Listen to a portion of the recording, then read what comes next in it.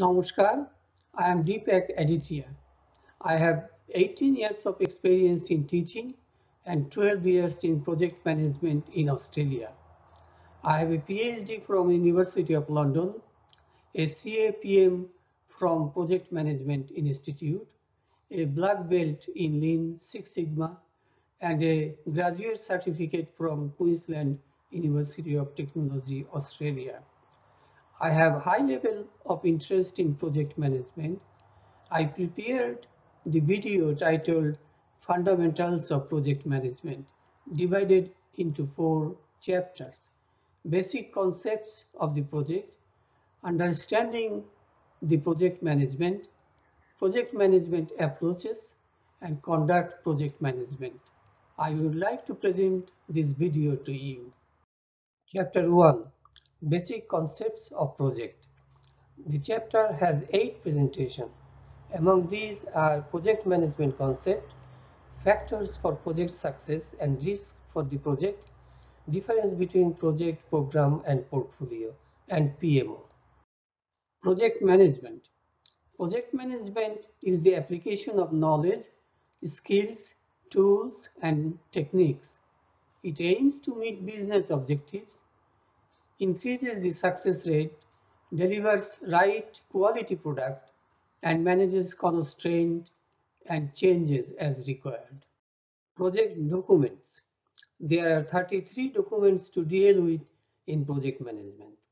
Some are cost estimates, cost forecast, duration estimate, milestone list, resource requirement, risk register, risk report, schedule forecast, basis of the estimate, quality report, stakeholder register, and lessons learned register. Factors in project success. Project success depends on meeting the agreed upon budget, return on investment, net present value, and realizing the benefit. The most important factor is acceptable customer adoption. Risk factors in the project. Risk factors are related to project complexity, contract, financial, legal, scope and requirement, planning and control, and execution. Inadequate protection of the intellectual property is a risk. For example, building information modeling in construction. The conflicting requirements is a risk, poor governance is a major risk, and non-compliance with methodology is a risk in the execution phase. The scenario of the project management. The project can be managed as a standalone within a program or portfolio. Difference between project, program, and portfolio is discussed in the next slide. Difference between project, program, and portfolio. A project is temporary with a start and end date.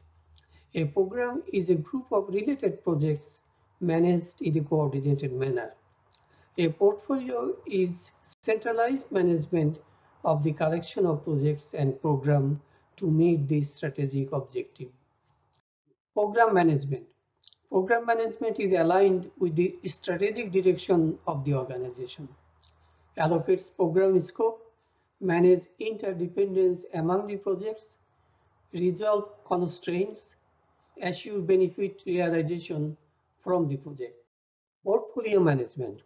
A portfolio includes projects, programs, sub-portfolios, and operation management to meet the strategic objectives.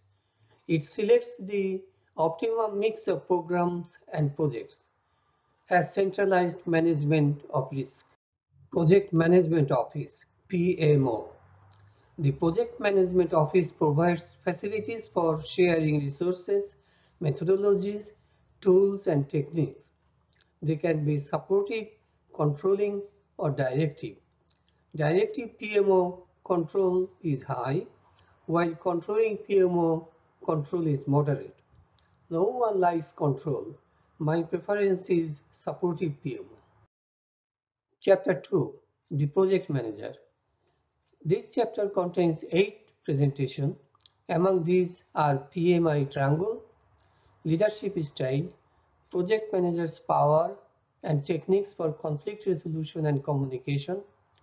The last one, is developing a high-performance team, which is essential for project success.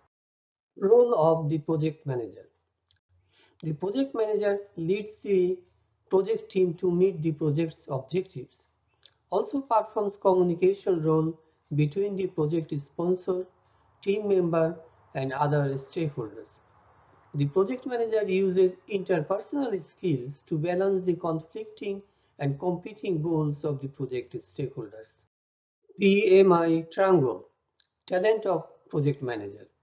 The PMI Triangle focuses on technical project management, leadership, and strategic and business management. Project manager's leadership style. There are various forms of leadership style. Laissez-faire, allowing the team to make the decision. Transactional, focused on goal. Servant leader, demonstrates commitment prescribed in the agile environment. Transformational, prescribed for traditional projects. In addition, there are situational and democratic leadership. Strategic project leadership, a new approach. Strategic project leadership is a new approach to project management. There are 7 principles: leadership, strategic project portfolio management, project strategy, creating project vision and adaptation, integration of process, tools, and learning environment. This approach is suitable for large organizations. Project manager's power. There are various forms of power that a project manager can apply. They are positional, which is authoritative; referent, which is credibility gained from others; expert, skill and experience; reward power; and punitive. Punitive power is the worst one. Referent and reward power are desirable. Project manager in conflict management. The project manager uses interpersonal skills in resolving conflict. These are withdraw, postponing the issue to be better prepared; smooth, emphasizing areas of agreement; compromise, searching for solutions that bring some degrees of satisfaction for all parties; a lose-lose situation; force, pushing one's viewpoint at the expense of others; only win-lose situation; and collaborate is the lasting one, requires collaboration from all parties. Project managers' communication. Over 90% of project managers' time is spent on communication. The project manager must be skilled in communication with various stakeholders, such as top management, customers, the project team, and the other project managers. Developing high-performance team. High-performance team requires knowledge, skills, and abilities, effective conflict resolution, collaboration, self-confidence, change readiness, empowerment, and information sharing. The team goes through the stage of forming, storming, norming, performing, and adjourning. Chapter 3: Project Management Approaches. There are 13 presentations on traditional and agile life cycles, Kanban, hybrid of traditional and Scrum-Ban. What approach, traditional or agile? What should be the project management approach? They are either traditional or agile. Traditional project management is predictable and linear. Agile approach is appropriate where changes are accommodated with iteration planning. Traditional project management sequence. The sequence includes initiation, planning, executing, monitoring and controlling, and closing. Agile process approach. Agile subway map is presented here. Definition of done, story point estimate, backlog, burn down chart, and time box events are in Agile. Agile is the ability to create and respond to change. Comparison of traditional and agile to help select the appropriate approach. Select the appropriate methodology for your project. In the traditional approach, there are clear initial requirements and a low change rate. While Agile is creative and innovative, the requirements are unclear. You can use the combination of both methods, which will be discussed later. Relationship between product vision, Agile release planning, and iteration planning. Agile release planning provides a high-level summary timeline of the release schedule. The planning also determines the number of iterations or sprints in the release. Agile lifecycle iterative. In the iterative Agile lifecycle, deliveries happen at the end of each iteration, repeated until correct and single delivery. Agile lifecycle incremental. In the incremental lifecycle, several dependent increments are completed in a sequence, performed once for a given increment. Agile lifecycle adaptive. In the adaptive Agile lifecycle, creates a mix of iterative and incremental development, repeated until correct, frequent small deliveries. Agile framework Scrum. Scrum is an iterative incremental process for developing any product or managing any work. Scrum concentrates on how the team members should function in a constantly changing environment. At the end of each iteration, it produces a potential set of functionality. The Scrum role and the process. The Scrum process involves daily stand-up of 15 minutes to plan for the next 24 hours. Sprint planning meeting with a duration of 8 hours for a 4-week sprint. The team works on the items during the sprint of 1 to 4 weeks. Sprint review meeting 4 hours for 4-week sprint and retrospective 3 hours for a 4-week sprint. Scrum roles are defined as the product owner, the Scrum Master, and the development team. Kanban. Kanban pulls the order of items. The great advantage of Kanban is that the problems are identified throughout the process and can be identified before getting to the endpoint. Kanban leaves to the team members to choose their own workflow. Items move from the backlog to the ready pool. Lean Six Sigma. The Six Sigma methodology implements the DMAIC process: define, measure, analyze, improve, and control. It is an improvement system. Hybrid, traditional, and Scrum. It is the advanced approach in project management that combines traditional methodology and Scrum. Please see the diagram. The project manager is concentrating in product requirements from customer feedback, making WBS, while the Scrum Master on backlog, sprint, and finally release. Scrumban, application of Scrum and Kanban. Scrum is the combination of Scrum and Kanban. Please see the diagram. The top is Kanban and the bottom is Scrum, with daily Scrum, sprint review, improvement, and finally production. Initiate your project with Scrum and then manage the workflow and limit work in progress with Kanban. Application of more than one life cycle and methodology. As we have seen in the presentation before, more than one life cycle and methodology can be applied in the project implementation. Adapt life cycles to the project instead of adapting the project to the life cycle.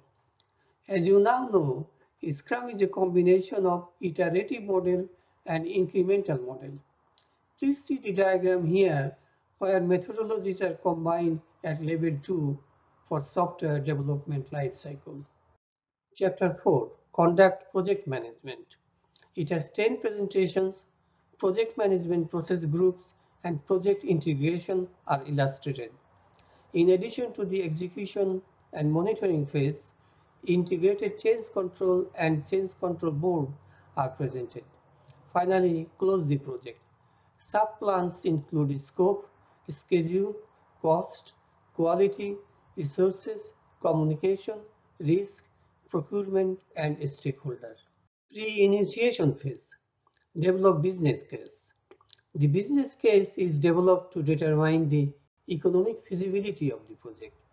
It results in a go or no-go decision for the project. It is used throughout the project life cycle and helps measure the project success at the end of the project. The project management process group. The 5 project management process groups are initiating process group, planning process group, which is required to establish the scope of the project and the project management plan, executing process group, monitoring and controlling process group, and closing process group. Project integration management. Project integration management is specific to project manager.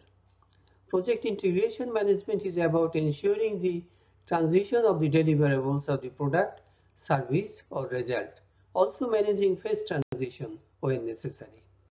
Initiation phase. Develop project charter.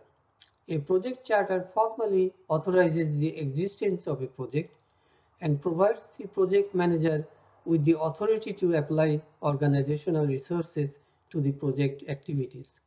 Inputs for project charter are business case, enterprise environmental factor, and the organizational process asset. Planning phase. Develop project management plan. Developing project management plan is preparing all plan components and consolidating them into an integrated project management plan. A project management plan defines how the project is executed, monitored, controlled, and closed. The project management plan content varies depending on the application area and complexity of the project. There are 19 sub-plans, including 3 baselines. Not all of them are required for your project. Tailor the project management plan for your project according to need. Sub-plan. Project scope management. The 6 processes are plan scope management, collect requirement, define scope, create WBS, validate scope, and control scope. If scope creeps show up, means you do not have complete control over the project. There are product scope and project scope. Sub-plan, project cost management. The 4 processes are plan cost management, estimate cost, determine budget, and control cost. The cost baseline is the approved version of the time-phased project budget, excluding the management reserve. Once you add the management reserve to the cost baseline, it becomes the project budget. Sub-plan, project schedule management. Project schedule management processes are plan schedule management, define activities, sequence activities, estimate activity durations, develop a schedule, and control schedule. A schedule baseline is the approved version of a schedule model that can be changed only through formal change procedure and is used as a basis for comparison of actual results. Sub-plan, project quality management. The 3 processes of quality management are plan quality management, manage quality, and control quality. The cost of quality includes all costs for prevention and appraisal, as well as internal failure cost and external failure cost. Please see the figure cost of quality here. Sub-plan, project resource management. 6 processes are plan resource management, estimate activity resources, acquire resources, develop team, manage team, and control resources.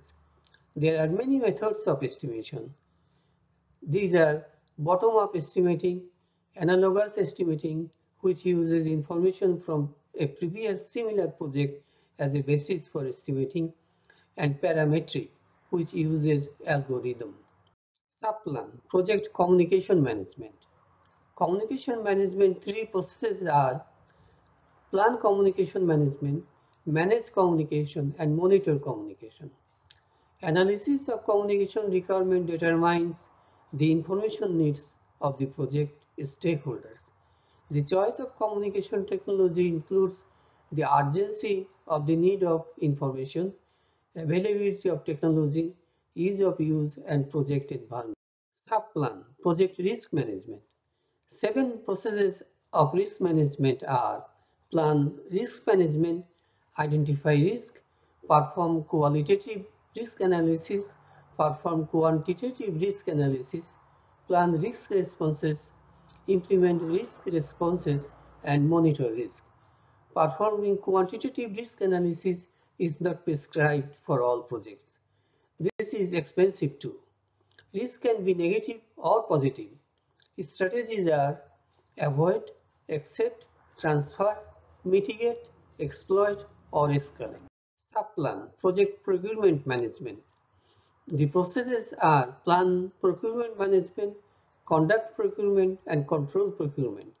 Contracts for procurement are firm fixed price when the scope is well defined, which is the most commonly used contract type in the project. Then cost reimbursable and time and material. Sub-plan, project stakeholder management. Stakeholder management processes are: identify stakeholder, plan stakeholder engagement, manage stakeholder engagement, and monitor engagement. Manage stakeholder engagement is the process of communicating and working with stakeholders to meet their needs and expectations. A stakeholder can be monitored by salience or grid of high and low power and interest. Execution phase. The execution phase is direct and managed project work, performing the work defined in the project management plan. Any change in the work will require a change request, which is a formal proposal to modify any document, deliverables, or baseline. Change requests are processed for review and disposition through the performed integrated change control process. Monitoring and controlling phase. Monitor and control project work. It includes performing integrated change control, validate scope, control scope, schedule, cost, quality, resource, monitor communication, monitor risk, control procurement, and monitor stakeholder engagement. Monitor and control project work is the process of tracking, reviewing, and reporting the overall progress to meet the performance objective. The process is performed throughout the project. Integrated Change Control and Change Control Board. The performed integrated change control process is conducted in the project from start to the end and is the ultimate responsibility of project manager. Change requests can impact the project scope and product scope, as well as any project management plan component or any other document. Change may be requested by any stakeholder involved in the project and may occur at any time throughout the project. Change request can be approved or rejected by the Change Control Board. Closing phase. Close project or phase. Close project or phase includes project management plan components, project documents examples, project document updates. Project close or phase is about finalizing all the activities for the project. This process is performed once at the end of the project. The final report provides a summary. Acknowledgement. I am grateful to the Project Management Institute and to those I referred to in this video. Thank you.